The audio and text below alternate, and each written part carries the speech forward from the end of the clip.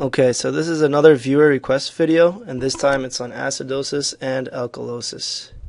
The way I'll go about doing this is I'll talk about the pH scale very briefly. If you took chemistry, you probably know more detail already. Talk about buffers, physiological versus chemical buffers. Then we'll get into acidosis and alkalosis, more dealing with the anatomy and physiology of the body, and comparing the two different types of respiratory and metabolic, and talking about some examples, specifically vomiting and cardiac arrest, and some other ones as well. So let's begin with the pH scale. So pH stands for potential hydrogen. So we're measuring the amount of hydrogen in a solution. You probably already know this. We can have an acidic solution or we can have a basic solution. Which one is going to have a higher concentration of protons? Is it going to be the acidic one or the basic solution? Again, you might know this, but if you don't, the higher concentration of protons is in the acidic solution. So that means the basic is lower because these two are opposites.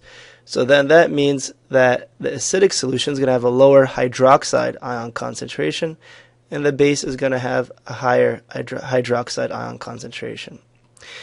In case you can't memorize this, I made a little mnemonic here.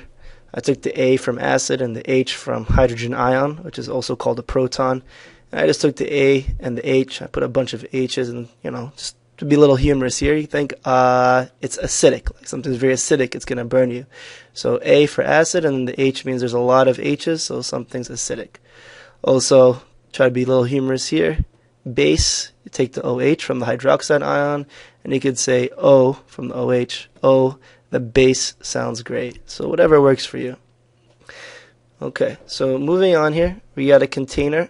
It's filled with water, and then there's some acid and there's some base. If you look at the legend at the bottom left, you will see I have protons in red, and I'll see hydroxide ions representing the base in green. So you see more of the red, so you see more protons. And just remember back, more H's. Is that acidic or basic? So remember, right? A, acid, lots of H's, so it's going to be an acidic solution because there's lots of protons in there. There's lots of hydrogen ions.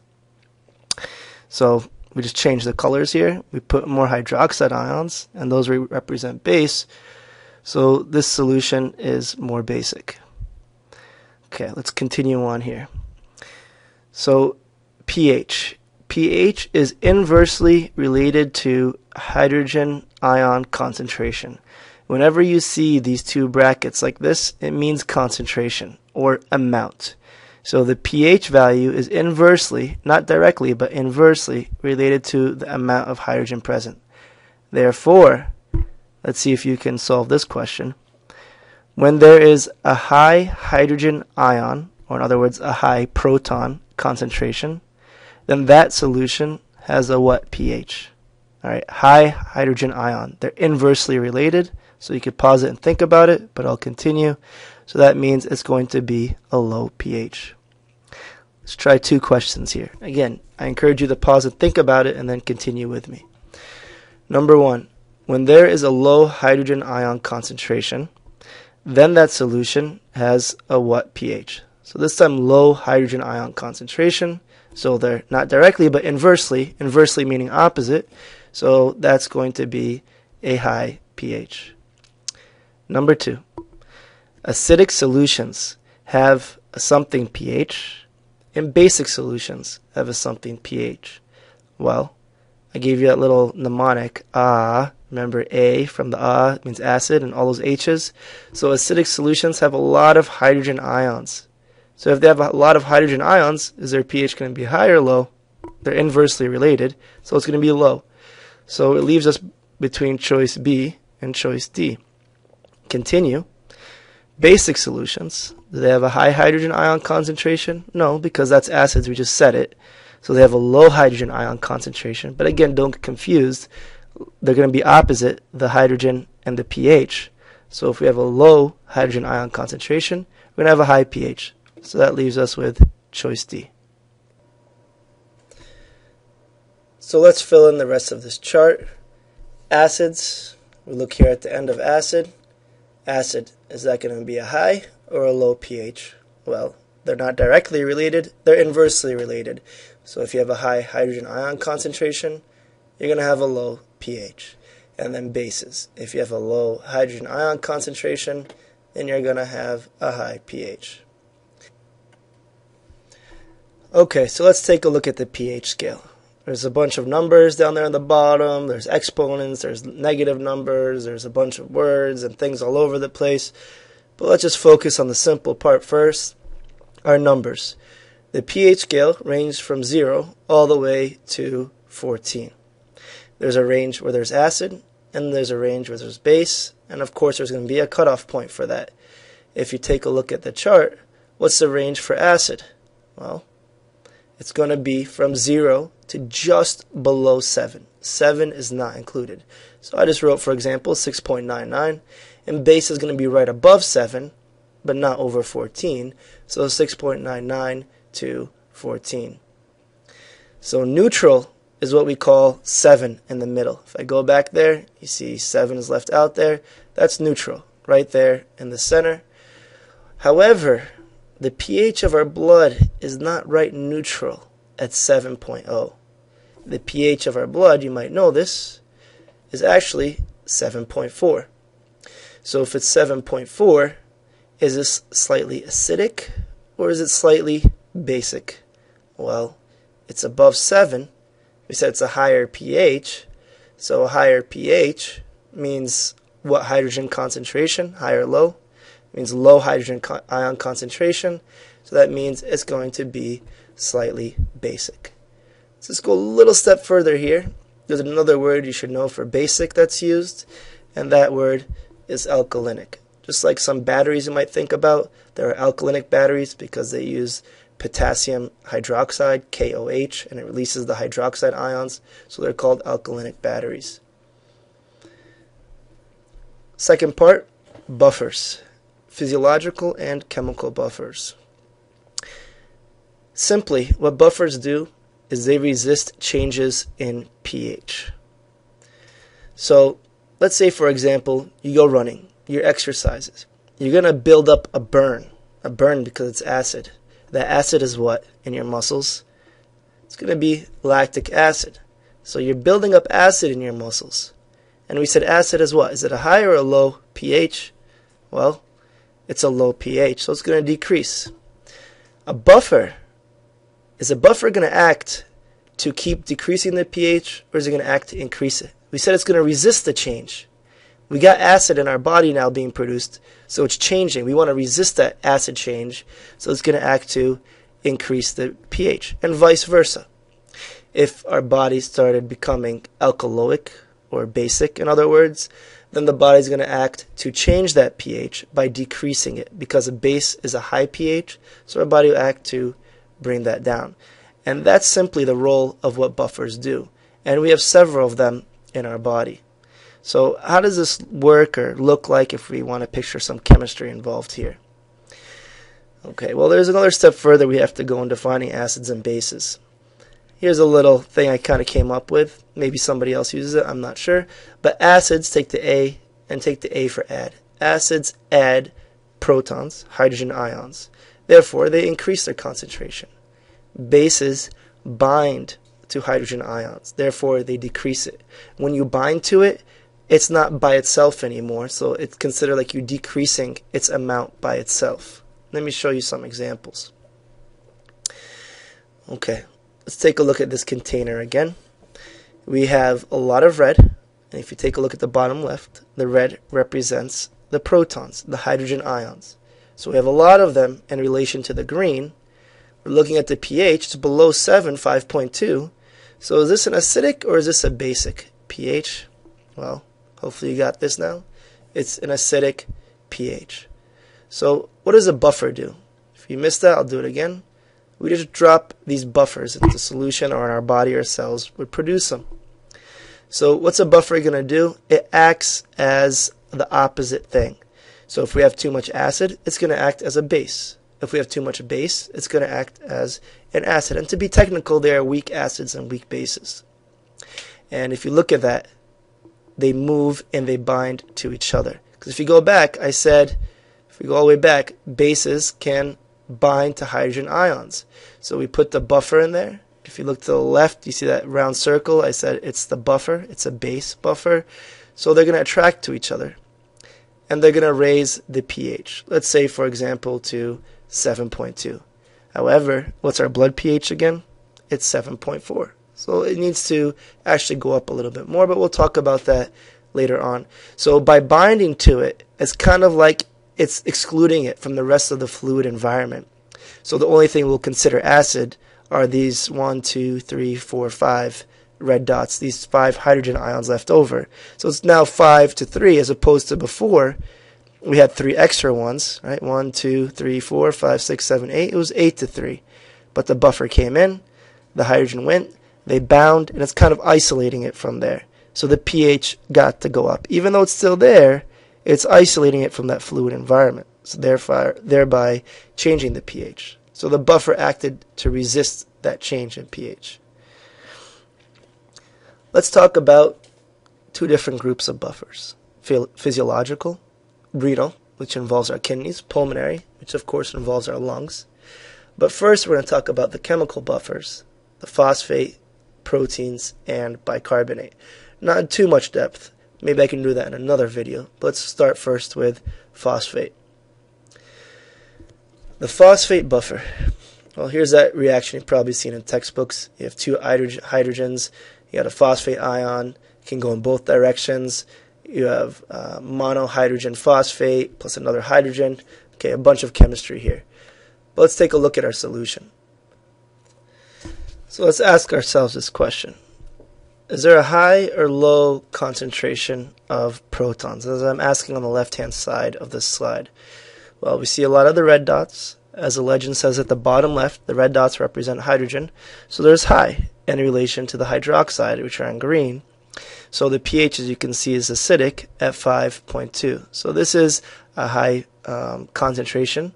However, it's a low pH in relation to 7.0. It's below 7.0, so it's lower. Okay, so how is this phosphate buffer going to work? Well, we just saw the general idea. Right? We have our phosphate buffer. We're going to add it into solution.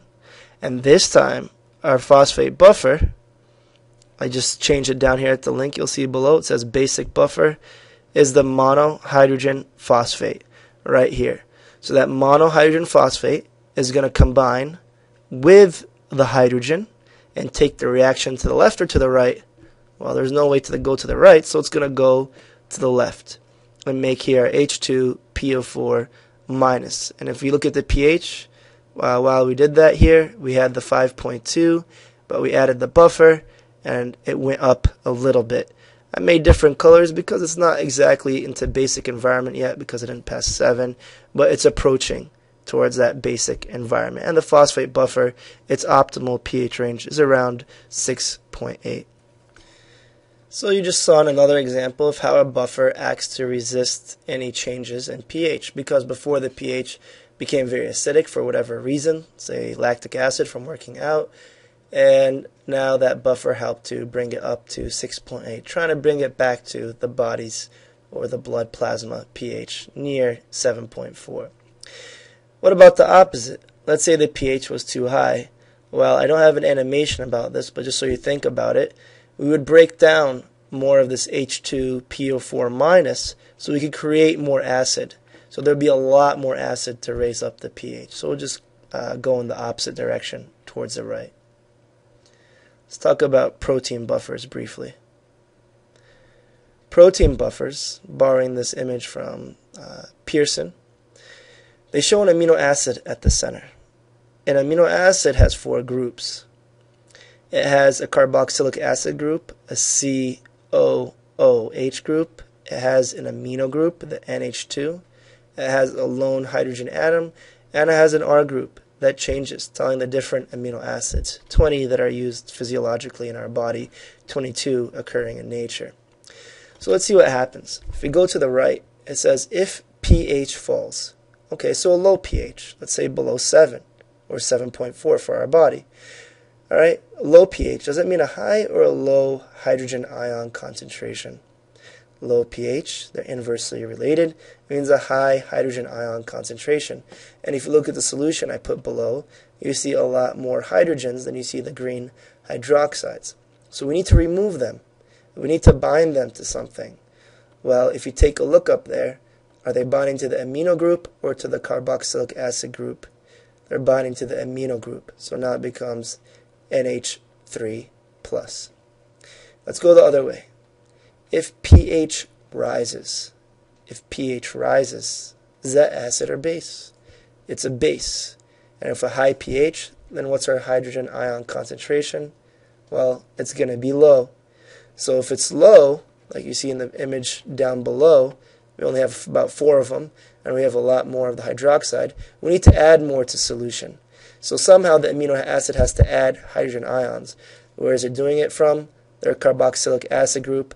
The hydroxide ion is losing that hydrogen, and it's dumping, and that's why it becomes O negative afterwards. So just a little summary info.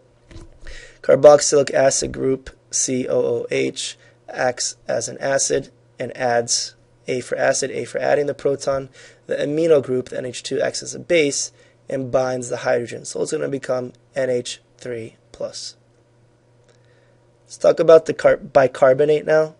The bicarbonate kind of ties us into our renal and pulmonary buffers. So here's a big equation. You definitely want to know this equation. Well, you want to be able to write it out for an exam. I usually like to start on the left side. We have H2O, which is water. We have CO2, which is carbon dioxide. H2CO3, carbonic acid. The hydrogen ion, which is a proton. And HCO3-, which is bicarbonate. So how do you make that reaction? The way I think about it is I think about, what do I breathe out? Okay, we think about oxygen, we think about CO2. We obviously want to breathe in oxygen, so we're going to be breathing out CO2. But how do we know if we breathe out H2O? Well, if you live up north where I do, and it's a cold day and you're outside, you can see that water vapor. So CO2 and H2O on the left-hand side, you breathe them out. Then, very simply, we combine all of those letters together, and we have the H. Well, we have 2 of them. We have the C, 1 C. We have 1 from water, the oxygen, and 2 oxygens from CO2, so we have 3 of them. And then we're going to split them apart again. And we split them apart, all we're going to do is take 1 hydrogen off. So we have the hydrogen and the bicarbonate. There is an enzyme, you probably looked it up, carbonic acid, which is doing the reaction over here on the left-hand side. This is just going to dissociate in solution. Some people ask me, well, how do I remember which one's carbonic acid and which one's bicarbonate?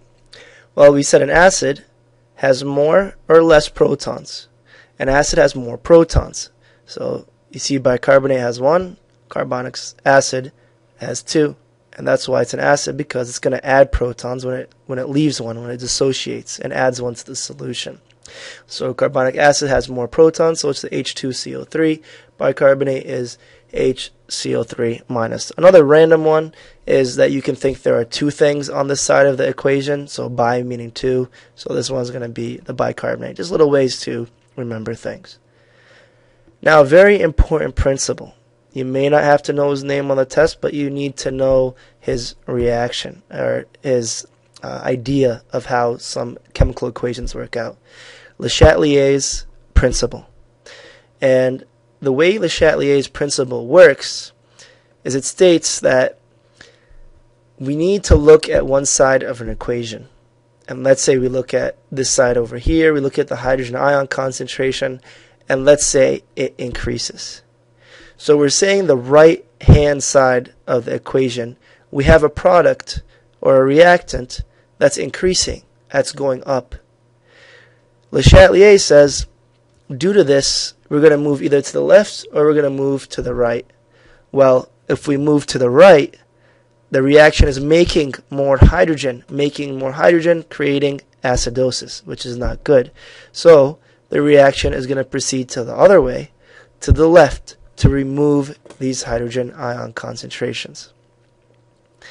It works in the opposite way as well. If we have low hydrogen ion concentrations, well, let's try thinking about it both ways.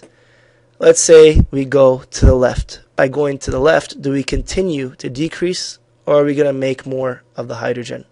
Well, if we go to the left, we just said we're going to decrease it. So we don't want to keep decreasing it because now we're not acidosis. We're going to be alkalosis. So the reaction is going to go to the right in order to compensate or to correct for that, for losing those hydrogen ions, those protons. Let's look at the other side. Carbon dioxide. Let's say carbon dioxide levels go up. According to Le Chatelier's principle, are we going to drive the reaction to the left to continue to make more CO2, or are we going to go to the right to try to diminish that level of CO2? Hopefully you're understanding this now. We're going to go to the right, thereby diminishing it, because we take the CO2, we combine it with water, we make carbonic acid, and then it breaks down into the proton and bicarbonate. So we're trying to lower it. Anytime you have something that's high, you want to make it low. If it's low, you want to make it high. When you look at this reaction, the big thing to focus on, the hydrogen and the carbon dioxide, because these are what's going to be related pretty much directly. A lot of hydrogen ions, you can create a lot of CO2. A lot of CO2, you can create a lot of hydrogen ions, vice versa, just going back and forth. And just to continue with that, if we had a low CO2, which way is the reaction going to go? To the left or to the right? If we go to the right, we continue to remove the CO2. So we're going to go to the left in order to correct it and make it higher. Let's do a little example using this equation here. So back to our solution. We got our protons, we got our hydroxide ions. There are more protons than hydroxide ions. So is this a high or a low concentration of hydrogen ions? It's a high concentration. Therefore, it's going to be a low pH, like you see at 5.2. So we have a lot of hydrogen ions. Which way, according to Le Chatelier's principle, is the reaction going to go? It's going to go to the left because we need to decrease that concentration. We need to add buffer with these hydroxides so we combine them and then we can remove them to make more CO2, which we'll eventually breathe out. So we have our buffer. We're going to throw that in there. The buffer is HCO3 minus. Is that carbonic acid or is that bicarbonate? Well, there's only one hydrogen, not two. All right, so this is bicarbonate. If it was two, it would be carbonic acid. Don't be confused because bicarbonate has Bi in it. It doesn't mean two hydrogens. So this is bicarbonate, and the bicarbonate will combine with the hydrogen ions. And if you saw the pH, I'll repeat it again. It was 5.2. It went up a little bit. It's not basic yet, but the bicarbonate buffer, its optimal pH is around 6.1. It's a little bit lower than the phosphate, which is around 6.8. So we had the high hydrogen ion concentration, which drove our reaction to the left. Now, more interesting, it seems a little bit more difficult, but if you understand this equation in terms of drawing it out, again, I'll go back. If you can draw this equation, start off with what do we breathe out? Water and CO2, combine them and make that. Write it a couple times, you'll get it. And you understand if we increase one side, then the other side, it's going to head towards to increase it. If we decrease one side, we're going to move towards that side in order to increase it. So renal, kidneys, pulmonary, lungs. Let's just think about this before just getting in depth into the physiology. All right, hold your breath. Okay, not too long. You can breathe now. So here's a question. Did your body make more O2 or more CO2? Well, it would be nice if we just could randomly make O2 without breathing, but obviously it made more CO2.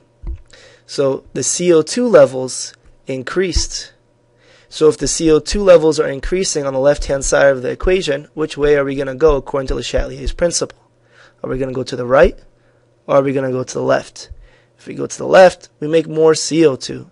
So we're going to go to the right to try to get rid of that CO2. So what will happen to the amount of hydrogen ion concentration by building up CO2? Again, we build up a lot of CO2, it goes high, so it's going to drive our reaction to the right. So now, are we going to make more or less of this hydrogen ion? Well, we're going to make more of it. So let's put this into some sort of sense here. Therefore, hypo, not hyper, but hypo, meaning a little. In case you confuse hyper and hypo, think of hyperactive as a lot. So hypo is a little.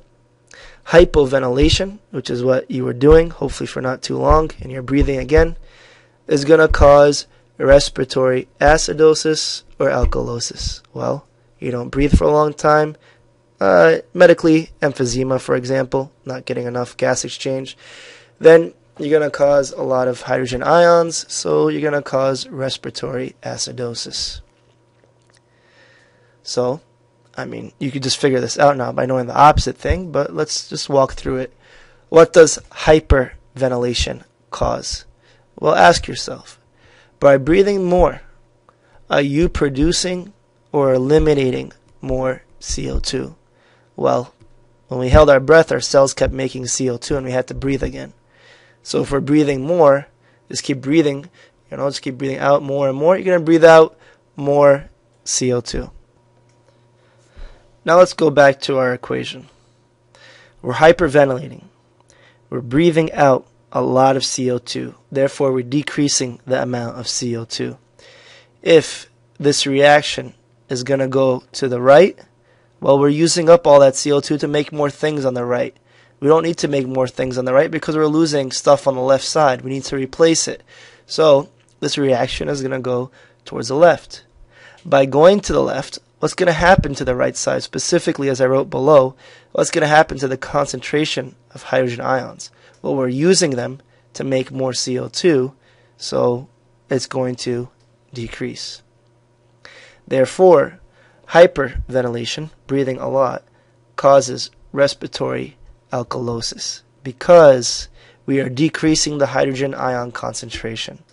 When you decrease hydrogen ion concentration, you're creating a basic environment or an alkaloic environment.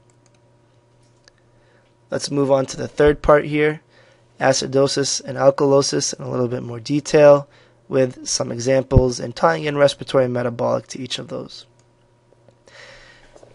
So you might have figured this out already, but acidosis is when the pH of the blood is below, not 7, but what's the blood pH? Is below 7.4. Or, to be more specific, a range of 7.35 to 7.45.